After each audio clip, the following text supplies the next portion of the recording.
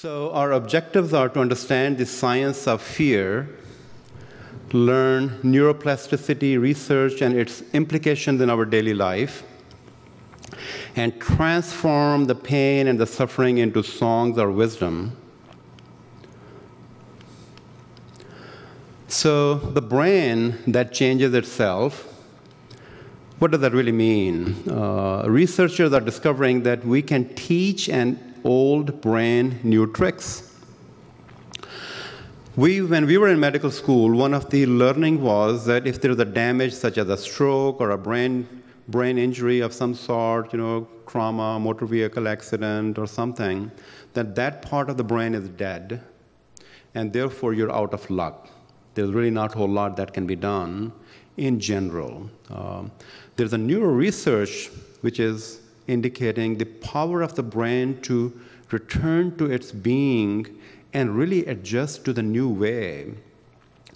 So either we can stay in a stroke and just give up, or we can learn how to be unstroked and return. And that is a very powerful science. It's beginning to unfold, and it really is a very hopeful science. Otherwise, we can remain victimized into the science of just being an accident of the life and we are done. And it seems the organ is more flexible than scientists originally thought. So what controls our health? So I'm just going to sprinkle some studies, but not heavy-duty research, but yet indicating that these are not just anecdotal stories. Women who believed that they were prone to heart disease were nearly 4 times as likely to die compared to women with similar risk factors who did not hold such fatalistic views. So just the belief system. Oh my God, I have a breast cancer. I'm just going to die from that. Or, oh my God, I found something that needs to be taken care of, and I will get the best possible treatment and really make it a part of my life that I'll work on. So there's a different way of seeing that, and I see that in my practice all the time. I have a woman, she had diagnosis of breast cancer on both sides. I have never seen somebody with that kind of a attitude and connectedness with her church, with her community, with her family. She would come in after her chemotherapy, she would come in and say, I don't have hairs anymore, but I can wear all different kind of wigs, and I love it. Versus, oh my God, I don't have hairs, and I cannot go out in the community anymore. I cannot talk to people anymore. There's a very different way of seeing things. It just was her attitude, and I learned so much from her, because for every step she would say, I'm going to see my doctor today, and I'm so excited because I want to learn what else I need to do so that I can be healthy. Versus, oh my God, my life always sucks. There's a different way of seeing the same event in our life. The higher risk of death, in other words, had nothing to do with the usual heart disease, which is age, blood pressure, cholesterol, weight. Instead, it tracked closely with the belief. Think sick, and you will be sick, right? It is just that. And we have not often paid as much of attention to our thinking and belief processes as much as we look at the numbers from the cholesterol. Doctor, what are my numbers? Am I better than the last time? You know what? What are your own numbers? What are you thinking about what you got? That is the empowering. It's not the doctor who is going to give you the health or take it away from you. So, am I going backwards? Yeah, I often do that. So the nocebo response. A placebo is when the patients feel better for reasons unrelated to the specific healing properties of the treatment, right? So if I give you a medicine and a non-medicine, people will come back and feel better with a non-medicine. Isn't that very interesting? So why is that happening? And researchers all know that. So they try to mitigate the effects of the placebo effect by blinding the studies and whatnot, which is a good thing to do. But still, the placebo works. The nocebo makes patients feel worse or does other harm in the same way. Common symptoms are drowsiness, headaches, dizziness, difficulty concentrating, and stomach upset. Many health professionals are not aware of nocebo effects, yet the reaction can cause patients to drop out of clinical trials, stop taking drugs they need, or end up using other drugs that complicate their treatment. So, a clinical example would be, I can almost now tell when I'm prescribing a medicine, which patient will come back and tell me, oh, I'm having these side effects from the medicine. I can 95% of the time predict that. And here are the indicators. The indicators are, when I'm talking about a treatment, they will begin to say what side effects it would cause me. Okay? And I know for sure they're going to do Google research, and I know that they're going to look at that pharmacist literature that will be provided, and they will always come back and list those side effects as they are listed, always. On the other hand, there are patients who will say, you know what, I just do not like this depression. It is taking away my life. I will do anything and everything to get better. They're the one who will come back and say, you know what, I'm feeling a little bit better at the time when they shouldn't even be feeling better. These medicines don't even start working for a couple of weeks anyways. They cause more side effects in the beginning part of the treatment before they start working. And that's the time they will come back because they have the belief that it's going to work for them, and they trust the doctor. Okay? And if they don't, you will invariably always have the side effects, no matter what, how great that medicine is.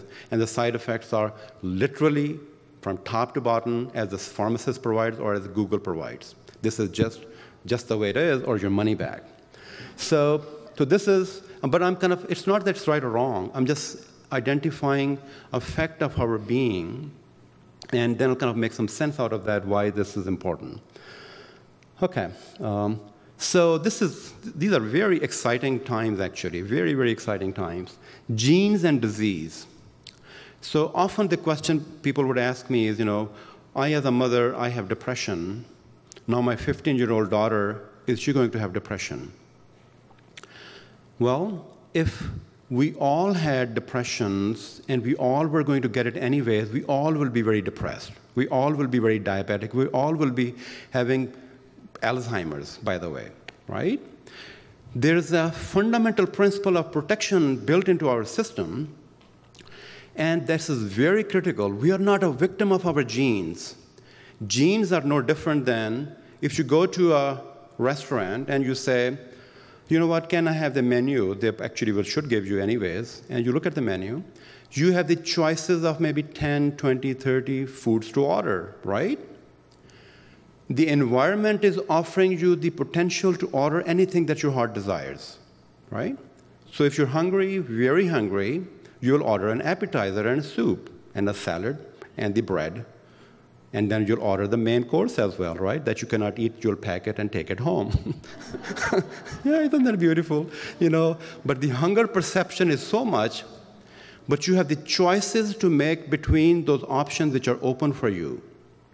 Similarly, the genes offer us many options. Our lifestyle gives us the option of which one we open up. Okay? So we can choose to have a lifestyle which will be promoting cancer or promoting health. We can have a lifestyle of promoting diabetes or promoting healthy living being. That's fundamentally our choice. So when patients ask me, I'm so sorry, my mom and everybody else was a diabetic, so I had no choice. You know what? Get real.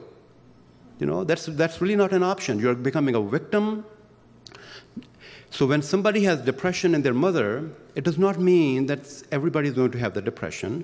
Plus, they can make choices which are fundamentally supporting to help them stay healthy. So exercise is a wonderful antidepressant, right? You don't have to be a member in a racket club to be able to get exercise. This whole earth is a racket club. Go out and to walk. Who stopped us from walking? I saw a jogger out there on a day when it was raining. She was just jogging, and I see her jogging no matter what time of the year it is. When there's a fundamental desire to do something, there's a way to do that. When there's a fundamental desire to find a reason not to, we'll sit in the front of a television and just flip channels. So the genes are not controlling. They're just the blueprints for a guidance Just the way there's a blueprint to make a home. Do you think after you get a blueprint, what do you do with the blueprint, You're the one who then develops the architectural detail, what goes where and how that's kind of set up. The blueprint is just a blueprint. It does not tell you, do not change that faucet. You cannot change this thing over here. You are destined to have a room exactly like this. You make your own little changes and you continue to evolve. I don't like this thing over here. This wallpaper is not the way I wanted it, right? So we can change the wallpaper of our life ourselves and be able to evolve into a healthy being. And that's the exciting piece of this conversation. So they allow us to have the blueprints. So the coding regions make up less than 5% of the genome. The function of the remaining DNA is not clear, and some chromosomes have a higher density of genes and so forth. Well, why do I go back all the time? Okay. So in human beings that you and I are, there are 46 chromosomes, 22 pairs of autosomal chromosomes, and 2 sex chromosomes. Between them house almost 3 billion base pairs of DNA that contain about 30,000 to 40,000 protein coding genes. The coding regions make up less than 5% of the genome. What am I doing? Okay, well, I'll just kind of get down to this. This is a slide from NIH. And this is absolutely so exciting. These are very exciting times. It talks about the epigenetics and really, and I'll kind of go back to make a connection here. For me to work in the state hospital system was probably a beautiful thing to happen. I would have never learned some of the initiatives that the state takes, such as peer mentors, peer specialists programs. Who would know somebody else better than somebody who has gone through that difficulty themselves? How could a book describe a living individual? The books that we read in medical school or in therapists and whatever trainings we do are a collection of common knowledges to put together into how things happen commonly, right? This is what the books do. If you have this incidence of cancer, this kind, 40% of the people will get this, 50% of people will do this, 5% of that's just the collective aggregate information. It does not describe the individual detail of every person, right? It just can't. It's just a collected, aggregated data. So when we have these programs such as peer mentors and peer specialists, for the very first time I began to realize the power, absolute power of another human being who has gone through difficulties in their own life and be able to mentor another individual. It was so powerful and so beautiful.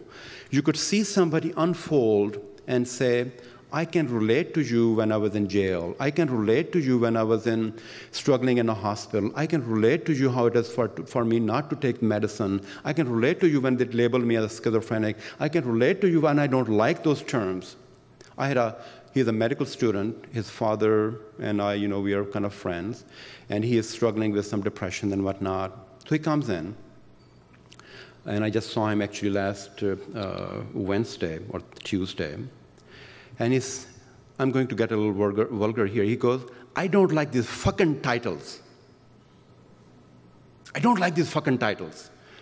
These bipolar disorder. All you people see me as these absolutely ridiculous titles. I don't like them. And I don't blame him. Who would like to be called here a diabetic? Hey, Mrs. Diabetes. We just have to change those perceptions. So my perception changed by hearing and feeling and the agonies and the pain and the tragedies, and then I began to recognize, to be able to honor that. But I also see that as a very empowering movement. It's a very empowering movement, which is empowering us with the knowledge of human beings who can be part of the treatment strategies. So in the same spirit, I want to kind of help you understand how empowering it is me as a scientist to see the role that we can play in our lifestyle. So cancer, control of gene expression by epigenetic modification could have a role in tumor formation and could explain how environmental factors trigger cancer. Some people are saying, actually, cancer is a lifestyle disease. The way you live, you can have a cancer. So we have the ability to prevent it from happening, right? or otherwise we can just be a victim to another disease that is very scary. Prenatal changes, the molecular modification to fetal and maternal DNA before birth could later make people susceptible to type 2 diabetes or cardiovascular disease. So just yesterday or day before yesterday, I'm talking to a mother over the phone whose son is in the hospital at this time, and they had a very difficult relationship, and now she's coming together. And I said, Mom, so tell me about him. And she goes, well, I'm a recovering alcoholic. So when he was young, I was drinking heavy. And then I asked her a question, were you drinking when you were pregnant with him? First she said no, but I can tell the difference between the no, which is very strong no, and the no, which is just a questionable no. So I asked her again. I said, well, were you drinking? She goes, a beer and 2. And we always multiply beer and 2 by 10 to 20 times, because alcoholics minimize their use. The people who are using Xanax and other, they maximize their use when we see them in our practices. So I can always multiply this and kind of take a different answer. So I knew she was drinking during her. I can almost tell that she was. And the impact of a drinking mother and the impact of a person who is stressed out is affecting the fetus. Then we all, as a culture and society, pay the price for somebody who has difficulties. That's sad, The people who also have difficulties, such as when they're growing up and they have trauma, the first 6 years of life are very difficult. If you have difficult experiences, this is your subconscious that's always going to be with you, and you're living those stories over and over again. So you're not acting out from the present-day life, you're living what has happened, And for this individual, without kind of breaking his anonymity, I would say we start talking about, and he said, at 4 years, I was taken to a shelter and taken away from my mother. And he goes, that's where I heard how to swear. That's where I learned how to begin to swear, at age 4. Okay?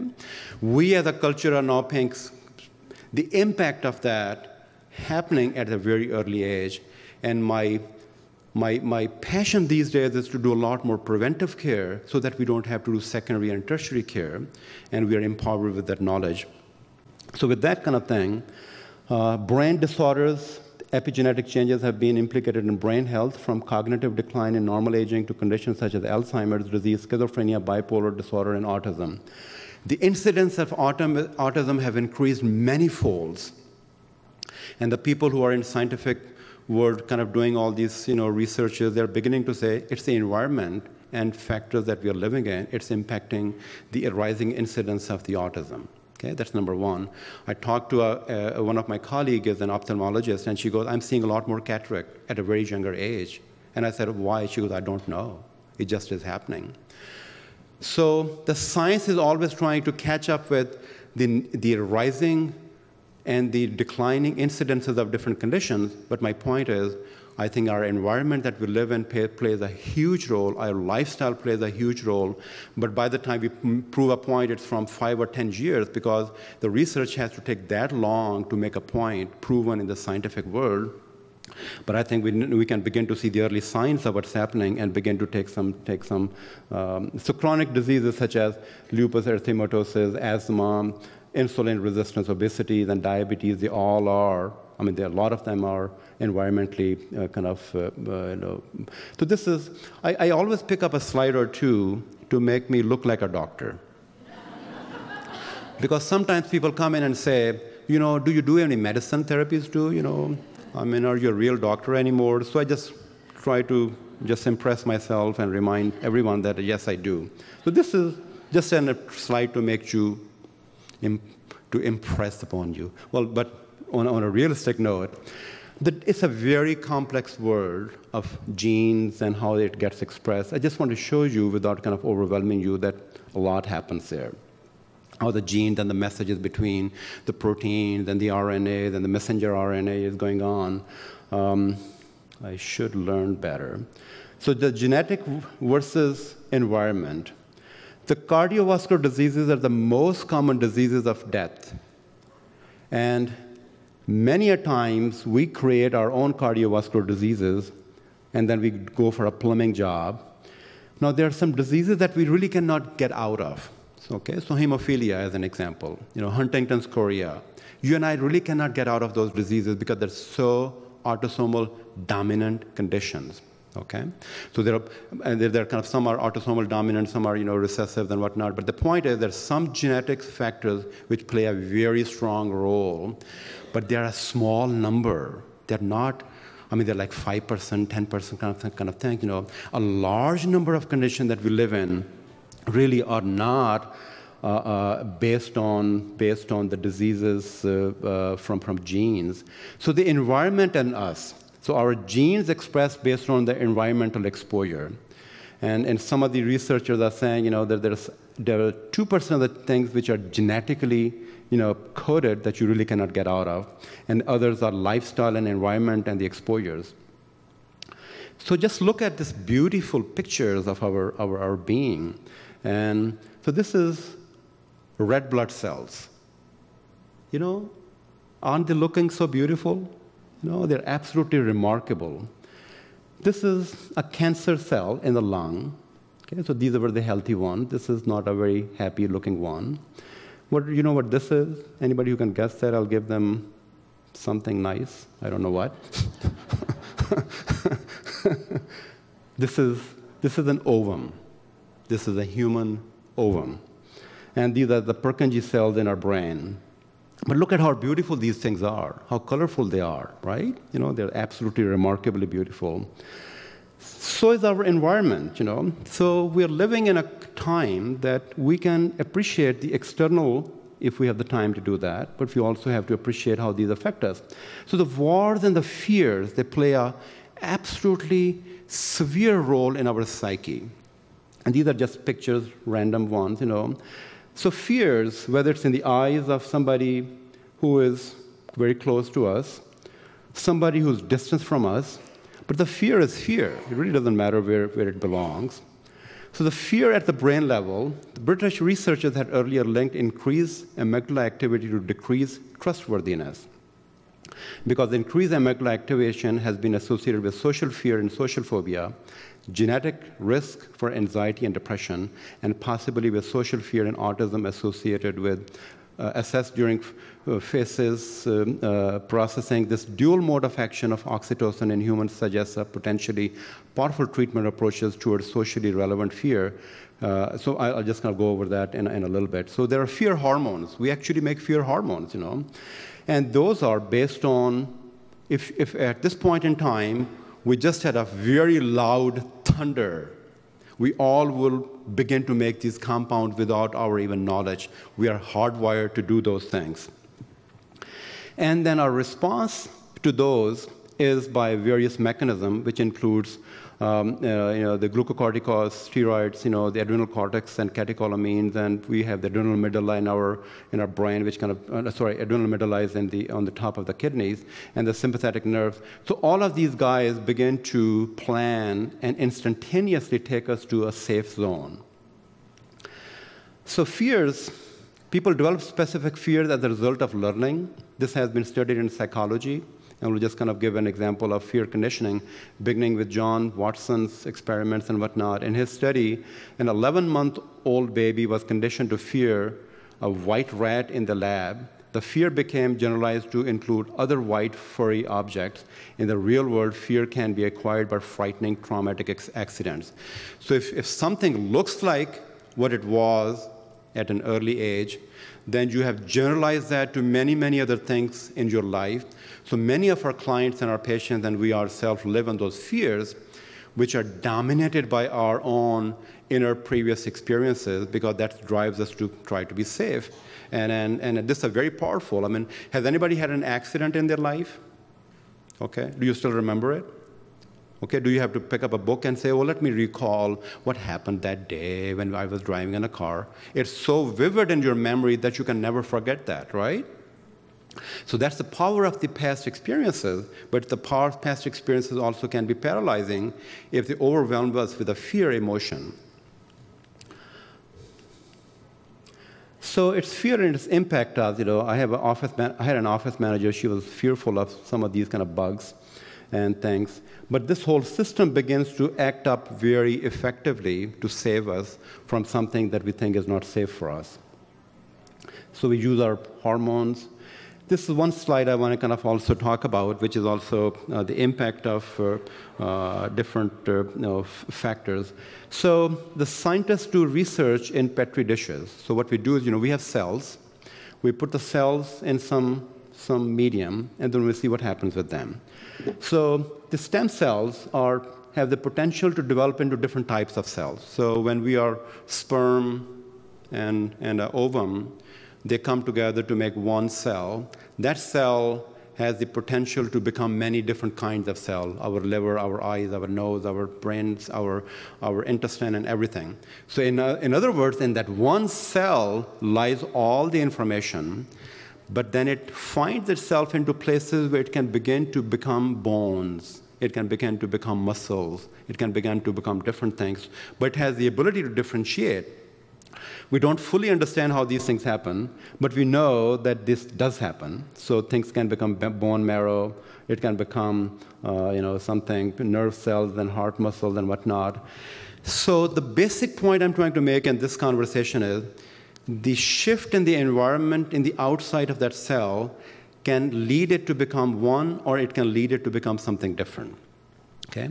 So scientists, that's why they use these cells and say, well, if we have different diseases, let's try to fix them. In Parkinsonism or something else, we'll use these cells and try to use them so that we can fix what's now damaged in a person's body and whatnot, and that's where a lot of research is happening. But I just want to make a point that there is a way to shift by changing the environment of a cell.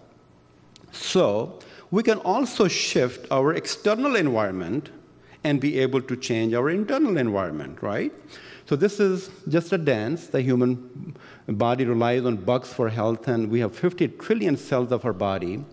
Without the microbes that we have, the human body, that we need to have, will be no human life. So this little thingy is found in our yogurt. It's a healthy bug to have, right? So bugs are not always bad. They're good bugs too. And we can enjoy its presence to keep our intestine healthy. If we're eating too much of junk food, this little guy dies away. Okay? It just cannot maintain its presence, because it's almost like if you have a bad neighborhood, you don't want to have people living there. So the bugs don't want to live. Good bugs don't want to live in our body if we have a bad neighborhood. So when you're going through next time, through McDonald's, remind yourself that this is not a healthy meal that you're having. Whatever you feed your body, it becomes, right? So if you want to have a healthy bugs in your system, you might as well be eating at least 3/4 of your meals should be vegetables and fruits and healthy organic meals, because you will have healthy bugs living in your system, which will keep you from going to a doctor and paying your visits there. So the toxic environment can be, and we see that all the time, toxic while we are pregnant, using drugs, just creating all these smokes and things that we are having, and then even raising our children in a toxic environment by our own behaviors. I'm going to kind of have a couple. So our journey from somebody here and somebody here has gotten to be here, and trust me, you will be paying visits to doctors if you keep on going to these kind of places, because there's no getting out of that. Okay? I don't have any stocks in another company either, but all I can say is, mind what you're eating and how you're eating those things. So on that note, I'll just kind of make maybe quick points. There are various studies by different folks. This is another NIMH study about how the oxytocin plays a key role in complex emotional and social behaviors such as attachment, social recognition, and aggression, and so forth. And so these people did some studies about how the brain works, and if you good scene than bad scene. A good hormone is kind of making our brain happy, and oxytocin is a great place to be at, and so forth. So you can, I just want to kind of go to a different presentation in the moment, but all I'm saying is that there is, I'll just pick up this disease as an example. People who had severe obsessive compulsive disorder, There was a study by Jeffrey Schwartz and colleagues at the University of California that when they use CBT to quieten their activity circuits, they underline the obsessive compulsive disorder. This was as powerful as drugs that we use. Okay, so that's all I want to say here. So there's a way to learn how to be okay rather than just relying on a pill and a drug and a co-payment that we all kind of seems to do. And these folks were very interested in looking at the orbitofrontal cortex in the OCD circuits of how these things work out. And then they found that, basically speaking, the brain can be self-directed, and the neuroplasticity means that we can, by our lifestyle and learning, can change the brain's doing. And this is an example for a prostate health. The Dean Ornish shows the power of diet and the lifestyle changing to improve the cancer survival. I have a friend of mine, he's at Harvard at this time, and he actually spoke a few years ago in this conference. He developed prostate cancer. And I used to kind of sit down with him and, you need to do a little bit of yoga, a little bit of this. And he said, you're so weird, I can't stand you. That kind of a conversation. I said, that's fine, we can be friends and agree to disagree. But the point is, now he is calling me, so, did you hear about that diet that Dean Ornish came up about? I said, didn't you and I talk about that? Eat healthy, and maybe your prostate is going to be healthy too. And he is now literally using all these things that were not in his landscape. He's a very good friend of mine, I'm not saying, but he was not attentive to the science which is already there. And so the lifestyles can change things. Kim and associate, can you move in? Yes, you all can come in? Yes, you can come in. So my point was that this conversation is not about mental health. This conversation is about our total health. And as Mental Health America always says, there's no health without mental health. So you have to have mental health to have a good health. And so diet and those kind of things play a significant role. So our wonderful mind has perceptions, belief systems, emotions. We got to make all of those things healthy.